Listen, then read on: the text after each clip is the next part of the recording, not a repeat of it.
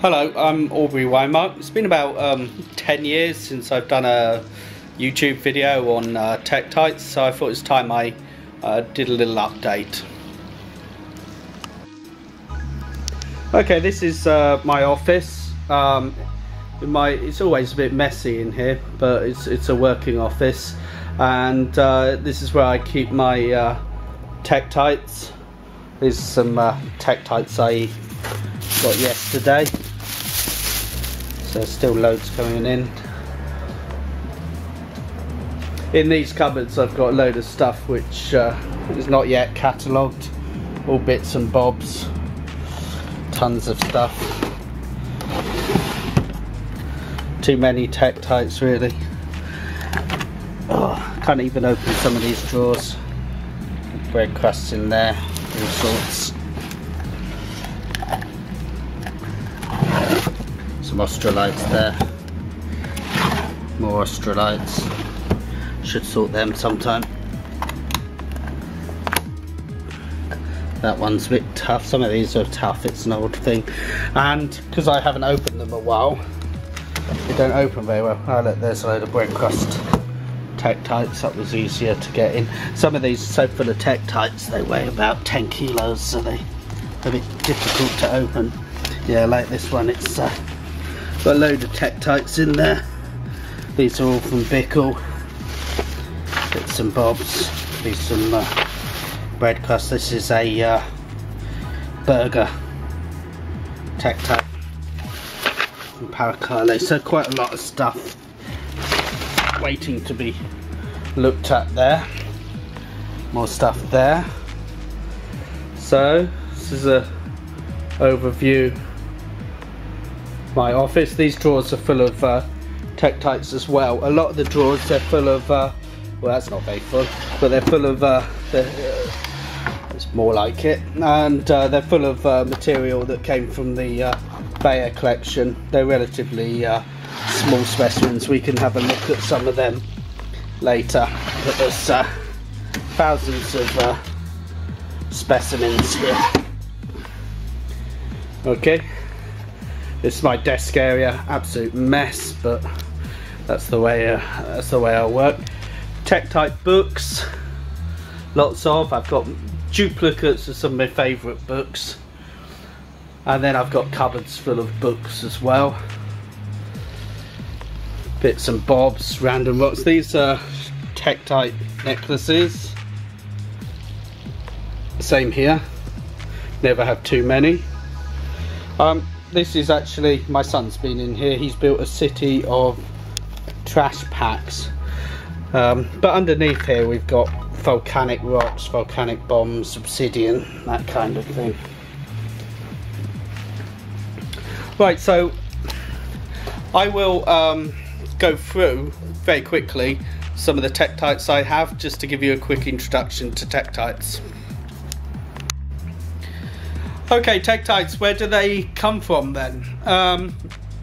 Well, in the past there's been a number of theories. Either they were derived from volcanoes on the moon, they were derived from impacts on the moon, they were derived from volcanoes on Earth, or or impacts on Earth.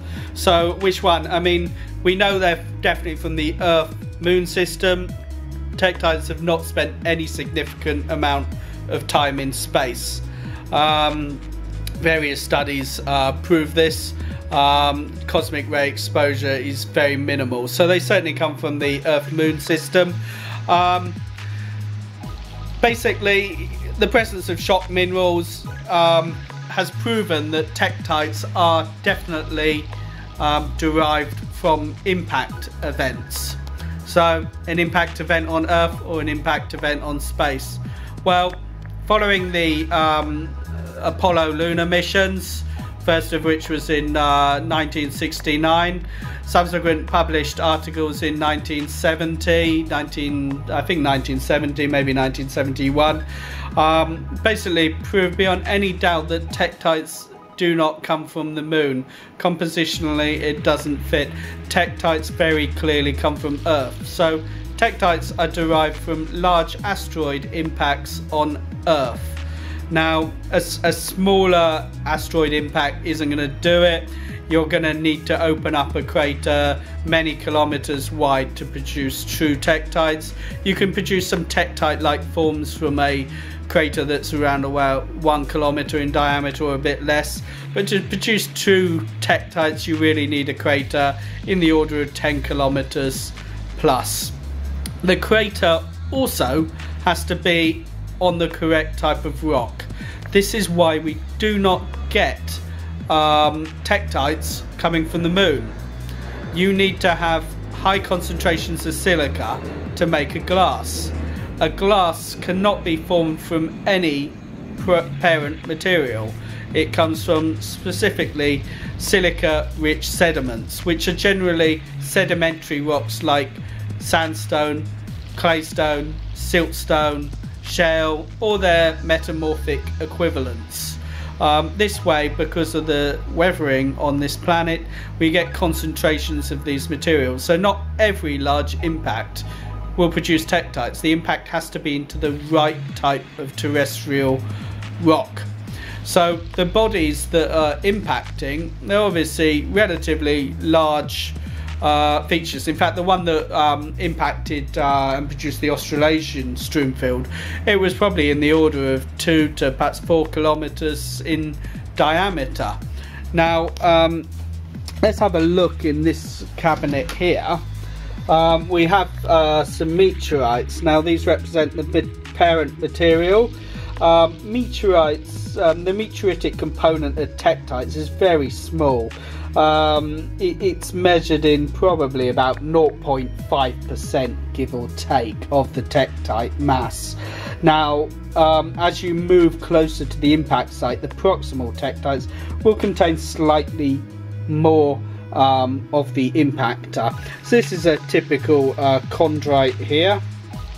I think it's probably not quite in focus. You can see the flecks of metal here. Here is a breccia, very nice. I used to collect these when I'm in the UK. I live in Manila, Philippines now, and it's not really a very good environment for meteorites. Some of them are okay, but some of them just rust like mad.